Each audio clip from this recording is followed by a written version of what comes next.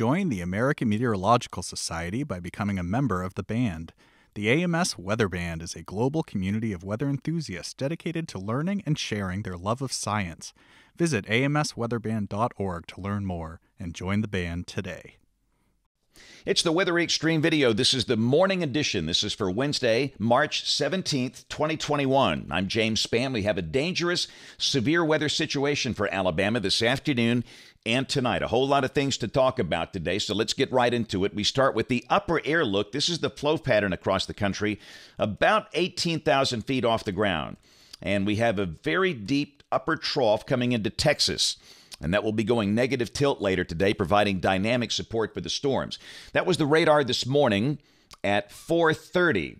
And you can see we've got convection beginning to fire on the western side of the state, but nothing severe, and the odds of severe storms this morning are low. The main problems begin this afternoon.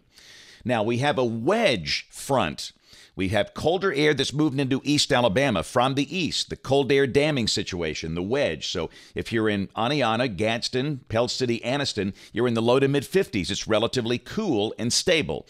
But West Alabama in the 60s, Tuscaloosa sitting at 65. And regionally, you can see the effect of that wedge. We've got low 50s for parts of Georgia and the Carolinas as well. But very mild air to the south and west. That wedge front will slowly be drifting northward this morning as a warm front. Now, early this morning, we should note there's some dense fog in that cooler air over the eastern half of the state. There's a dense fog advisory that will be dissipating later this morning. Now, this is the big picture this morning in terms of watches and warnings. We do note we've got severe storms in progress over parts of Oklahoma and Texas, where there's good dynamic forcing going on. We have a blizzard warning in effect for parts of the Texas and Oklahoma panhandles, and a flash flood watch for parts of southern Missouri and the western tip of Kentucky, the southern tip of Illinois. But obviously, this is the concern, the severe weather potential. This is the day one severe weather outlook, and the SPC guys have issued a high risk, level 5 out of 5, for parts of Louisiana, Arkansas, Mississippi, and West Alabama. Of course, surrounding that, we have risks as far north as St. Louis and as far east as Macon, Georgia. This is the probabilistic outlook for tornadoes today. And again, in the hatched area, that means we have the chance of a few strong, violent tornadoes, EF 3, 4, or 5. And the probabilities there, that's the chance of a tornado passing within 25 miles of a given point. And in the high-risk area, that's 30%. Understand, tornadoes are very small. That's a very high number. This is the probabilistic outlook for damaging winds. And again, most of Alabama in a 30% bracket, meaning there's a 30% chance of damaging wind within 25 miles of a given point. Here's a closer look at our state, and please don't get too hung up in all of these colors in risk categories. You simply need to understand the entire state, all 67 Alabama counties, with a significant risk of severe storms. But the high risk includes parts of Lamar, Fayette, Tuscaloosa, Pickens, Greene, Sumter counties. In West Alabama, the moderate risk, level 4 out of 5, runs over to Huntsville, Anniston, Gadsden, Tuskegee, Greenville, down to Jackson, and the rest of the state in a level 3 enhanced risk. Then tomorrow, the risk moves on to the east, a moderate risk over parts of the Carolinas and Georgia, and we'll talk much more about what's to come here in just a moment in modeling. And this is day 3, which is Friday, no severe storms expected across the country. This is the rain for the next 7 days. For Alabama, the amounts will be in the 1.5 to 2.5 inch range for the northern half of the state, under 1 inch for southeast Alabama. So let's go through modeling. This is the GFS. This is the OZ run, valid today at 3. There's your dynamic negative tilt upper trough, increasing diffluence across the region and providing dynamic support. A surface low is over western Arkansas, under 1,000 millibars. And we're obviously in the warm sector. I say that. Now, if you're in northeast Alabama, it's cool and stable this morning, but that warmer, unstable air surges in there later today. So this is the high-res NAM, valid today at 4 o'clock. And in the warm sector, all of those storms you see across the state, those could go severe very easily anytime after 1 o'clock today. And some of those could produce a tornado. This 8 o'clock this evening, again, evidence of thunderstorms. And the radar will not look exactly like that. Please understand that. But any storms in progress across our state could be severe. And we notice the main activity forming to the west over Mississippi. And this is after midnight, 1 a.m., Showers and thunderstorms coming in here, not necessarily linear, they're still broken. And so these storms could produce damaging winds and, again, the chance of tornadoes. This is the instability. And, again, this is after midnight, 1 a.m., surface-based capes in excess of 1,000 joules, very high shear numbers. This is the 0 to 1 kilometer storm relative helicity. And even after midnight, the STP values are elevated, over 5 units in many cases.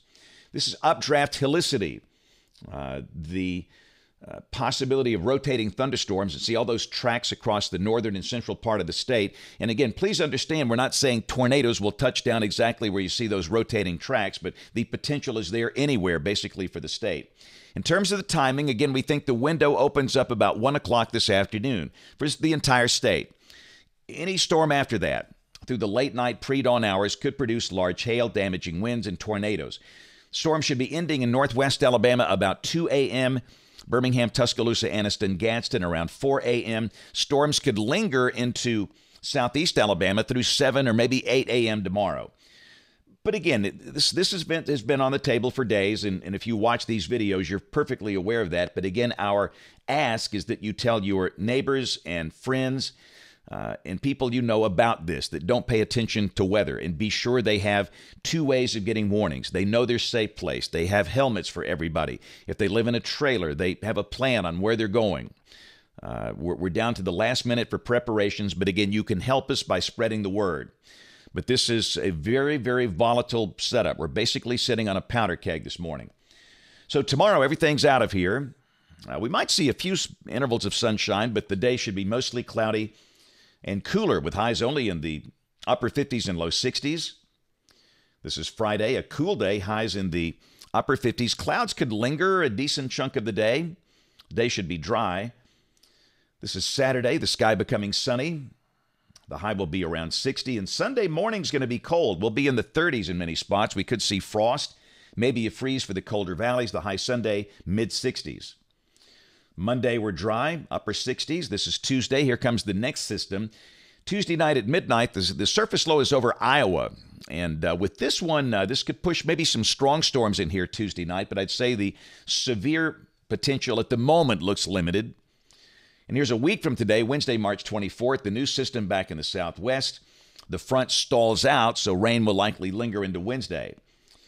So this is Friday of next week, March the 26th. The next system lifts out, a surface low near Chicago. That might bring some strong storms. And this is Saturday the 27th, a zonal flow. We're back in a dry air mass. Rain for Birmingham off the European ensemble, the mean between 3 and 4 inches between now and the 1st of April. There's the cool down after the storms. The national blend of models showing a high of 56 on Friday. It's got 37 for Birmingham Sunday morning. And again, many spots will see low and mid-30s with frost on the ground. Then we go back in the 70s next week. In the CPC outlook, this is for March 24th through March 30th, suggesting temperatures will be above average across the Deep South. That's it for the Weather Xtreme video this morning. We'll have notes on the blog. No afternoon video today because most likely we'll be in severe weather coverage. But again, be sure you get the warnings. Have a plan. We'll get through the day together. Watch us for continuing coverage later today on ABC 3340. Thanks for watching. Have a great day, and God bless, and be safe. Join the American Meteorological Society by becoming a member of the band. The AMS Weather Band is a global community of weather enthusiasts dedicated to learning and sharing their love of science. Visit amsweatherband.org to learn more and join the band today.